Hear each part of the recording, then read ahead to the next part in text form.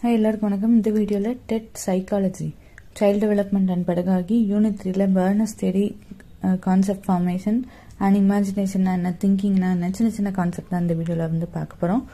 Burners Theory of Concept Formationல Burners என்ன சொல்லிருப்பாரு அப்படின்னா, human பிரெயினை வந்து 3 மோடா வந்து ரெப்ரசென்ட் பண்றாங்க. ஒன்னு வந்து inactive, iconic and another one வந்து symbolic. inactive அப்படின்னா என்னன்னா, ஒரு இன்ஃபேண்ட்ல வந்து ஒரு விஷயம் வந்து புரிய வைக்கணும் அப்படின்னா அவங்கள்ட்ட வந்து ஆப்ஜெக்ட்ஸ் இல்லை ஈவெண்ட்ஸ் மூலமா ஒரு மோட்டார் ரெஸ்பான்ஸ் மூலமா தான் ஒரு விஷயத்த வந்து அவங்களுக்கு வந்து புரிய வைக்க முடியும். இது கொஞ்சம் வளர்ந்துட்டாங்க அப்படின்னா ஐகானிக் ஸ்டேஜ், அதாவது அவங்களுக்கு வந்து ஒரு ஈவெண்ட்டையோ இல்லை ஆப்ஜெக்டையோ ஒரு ஆக்ஷன் மூலமா சொல்லணும்னு அவசியம் இல்லை, அதை பத்தின ஒரு பேரு அந்த மாதிரி சொன்னாலே அவங்களுக்கு வந்து புரியும். அது வந்து ஐகானிக். நெக்ஸ்ட் வந்து சிம்பாலிக் அப்படின்னா mental representation through symbols R language. இப்போ நம்ம பிசிக்ஸே எடுத்துக்கோங்களேன்.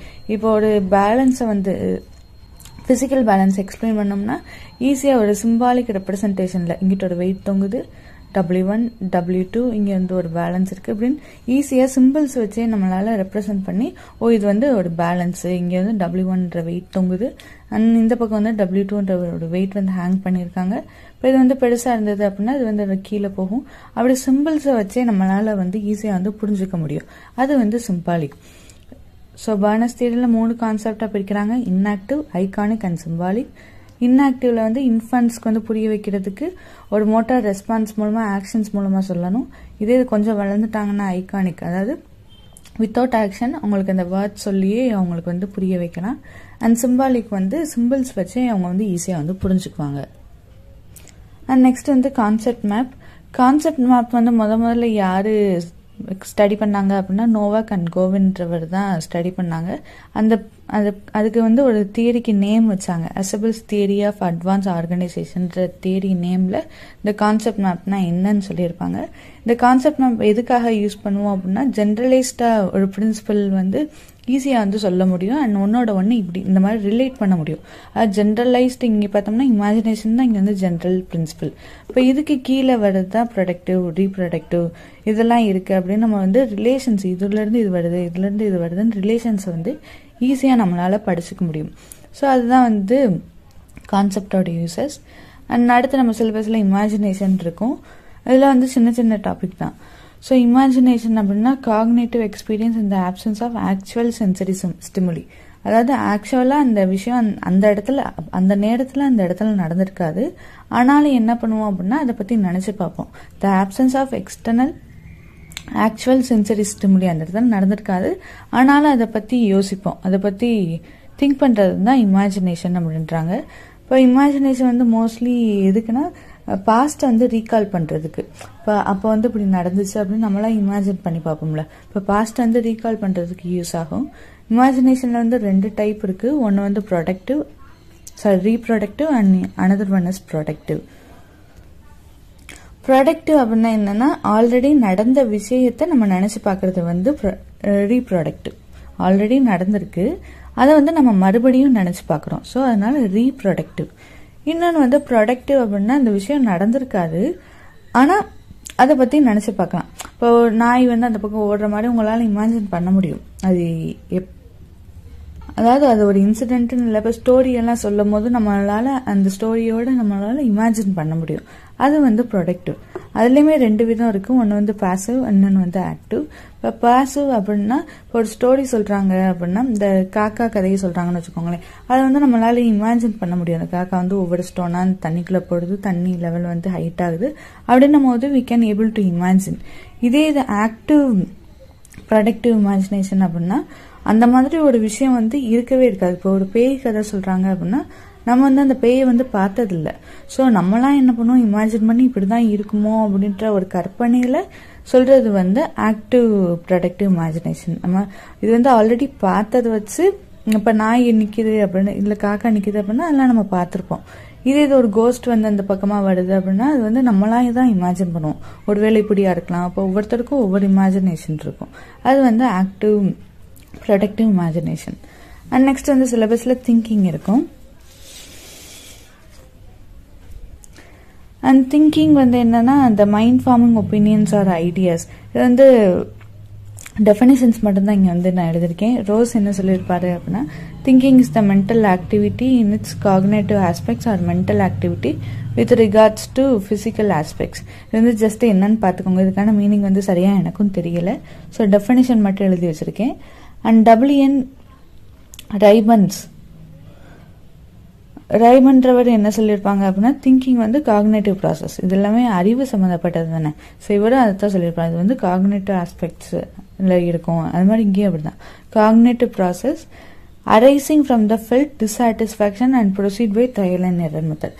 இதுக்கு என்ன மீனிங் நான் புரிஞ்சுக்கிட்டேன் அப்படின்னா, இப்போ திங்க் பண்ணுறோம் அப்படின்னா, இப்போ ஒரு விஷயம் செய்கிறோம், அந்த விஷயம் சரியாக செய்ய முடியலை அப்படின்ற பட்சத்தில், அதாவது ஃபெயிலியர் ஆயிடுச்சு அப்படின்னா கண்டிப்பாக என்ன பண்ணுவோம், ஒருவேளை இப்படி பண்ணிருந்தா நல்லா இருந்திருக்குமோ அப்படின்னு நம்ம திங்க் பண்ணுவோம்ல.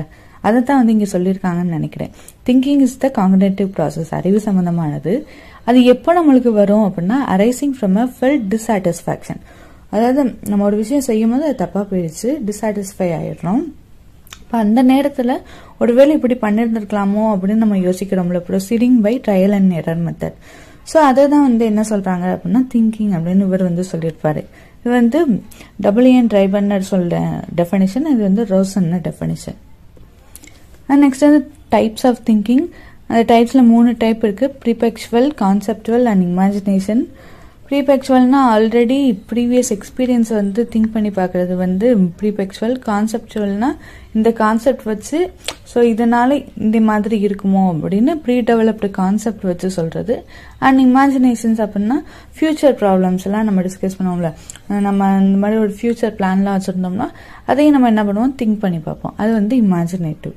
அண்ட் நெக்ஸ்ட் வந்து லாங்குவேஜ் கொடுத்துருப்பாங்க சிலபஸில். இப்போ லாங்குவேஜ்னா என்னன்னா, ஒரு system of sine R simple develop by humans. இந்த லாங்குவேஜ் வந்து யார் கண்டுபிடிச்சிருப்பாங்க அப்படின்னா ஹியூமன்ஸ் தான் கண்டுபிடிச்சிருப்பாங்க. எதுக்காக அப்படின்னா கம்யூனிகேஷன் பர்பஸ்க்காக யூஸ் பண்ணியிருப்பாங்க. அண்ட் ரீசனிங் வந்து ஹை லெவல் திங்கிங் தான் ரீசனிங் அப்படின்னு சொல்லுவாங்க. இதுலேயுமே 2 டைப் இருக்கு, inductive reasoning and deductive reasoning. Inductive reasoning அப்படின்னா இப்போ அதே மாதிரியான ஒரு எக்ஸாம்பிள் வச்சு இதுவும் ஒண்ணுதான் அப்படின்னு நம்ம வந்து கன்க்ளூட் பண்ணுவோம். அது வந்து இண்டக்டிவ் ரீசனிங். இதே இது டிடக்டிவ் ரீசனிங்னா நிறைய விஷயத்த வச்சு ஒவ்வொன்றுக்கும் ஒவ்வொரு எக்ஸாம்பிள் வச்சு படிச்சிருந்திருப்போம். இப்போ இன்னொன்று புதுசாக படிக்கும் போது அதை நம்ம வந்து புதுசாக கண்டுபிடிச்சு, அதாவது இது வந்து சேம் எக்ஸாம்பிள் வச்சு இதுவும் ஒண்ணுதான் வந்து கண்டுபிடிக்கிறது இண்டக்டிவ். இது வந்து புதுசாக ஒருவேளை இப்படியா இருக்கலாமோ அப்படின்னு நம்மளா ஒரு ரீசனிங் கண்டுபிடிச்சு பண்றது வந்து டிடக்டிவ் ரீசனிங். அண்ட் நெக்ஸ்ட் வந்து ப்ராப்ளம் சால்விங்கான டெஃபினிஷன் மட்டும் எழுதியிருக்கேன். இது யார் சொன்ன டெஃபினிஷன்னா ஸ்கின்னர் சொன்ன definition. The process of overcoming difficulties that appears to interfere with the attainment of a goal. It is a procedure of making adjustment in spite of interference. வந்து problem சால்விங்க்கு Skinner சொன்ன definition. இப்போ எப்போ நம்மளுக்கு problem solving capacity வரும் அப்படின்னா, ஒரு டிஃபிகல்ட்டிஸை over come பண்ணும் போது, அதாவது ஏதோ ஒரு இக்கட்டான சூழ்நிலையில இருக்கும். இப்போ அதுலேருந்து நம்ம இப்படிலாம் வெளியில் வரணும், அதுக்கான சொல்யூஷன் என்னன்னா அப்படின்னு நம்ம யோசிக்கிறது தான் ப்ராப்ளம் சால்விங். அதை வந்து இங்கே வந்து டெஃபினேஷனாக வந்து கொடுத்துருப்பாங்க. அண்ட் ஜான் டோயி வந்து 5 ஸ்டெப்ஸாக வந்து சொல்லியிருப்பாங்க. ஒரு ப்ராப்ளம் சால்விங்கை சால்வ் பண்ணோம், ஒரு ப்ராப்ளம் வந்து சால்வ் பண்ணோம் அப்படின்னா அதுக்கு வந்து 5 ஸ்டெப்ஸ் இருக்கு. ஒன்று ஃபர்ஸ்ட் வந்து சென்சிங் த ப்ராப்ளம். அந்த ப்ராப்ளம் என்னன்றது நம்ம வந்து முதல்ல கண்டுபிடிக்கணும். அண்ட் அதுக்கப்புறம் அதுக்கான டேட்டாஸ் எல்லாம் கலெக்ட் பண்ணி ஆர்கனைஸ் பண்ணணும். எதனால இந்த மாதிரி ப்ராப்ளம் வந்து முதல்ல என்ன ப்ராப்ளம் கண்டுபிடிக்கணும், அண்ட் எதனால இந்த ப்ராப்ளம் வந்துச்சு அப்படின்ற டேட்டா வந்து கண்டுபிடிக்கணும். அண்ட் நெக்ஸ்ட் வந்து ஃபார்முலேட்டிங் ஹைபோதேசிஸ். இப்போ அதுக்கு வந்து என்னெல்லாம் சொல்யூஷன் வந்து ஆப்டா இருக்கும் அப்படின்னு நம்மளா ஹைபோதேசிஸ் பண்ணணும். செஞ்சு பார்க்கறது கிடையாது. இப்போ ஒரு ப்ராப்ளம் இருக்கு அப்படின்னா அதுக்கு என்னெல்லாம் வழிமுறைகள் இருக்கு அது போக்குறதுக்கு அப்படின்ற ஒரு ஹைபோதேசிஸ் வந்து ஃபார்முலேட் பண்ணும். அண்ட் 4th வந்து evaluating and verifying of hypothesis. So நம்ம எடுத்திருக்க சொல்யூஷன் வந்து நிறைய சொல்யூஷனாக இருக்கும். அதில் வந்து எது பெஸ்டானது அப்படின்னு இவாலுவேட் பண்ணி வெரிஃபை பண்ணி அதுல இருந்து ஒரு சொல்யூஷன் எடுத்து அதை வந்து அப்ளை பண்ணி பார்க்கணும். ஸோ இதுதாங்க ஜான் டோயி சொன்ன 5 steps for problem solving method. And இதோட யூனிட் 3க்கான சிலபஸ் வந்து கவர் ஆயிடுச்சு. அண்ட் நெக்ஸ்ட் வந்து யூனிட் 4 நெக்ஸ்ட் வீடியோவில் பார்ப்போம். மறக்காம சப்ஸ்கிரைப் பண்ணுங்க. அண்ட் பிடிச்சிருந்தா லைக் பண்ணுங்க. தேங்க்ஸ் ஃபார் வாட்சிங்.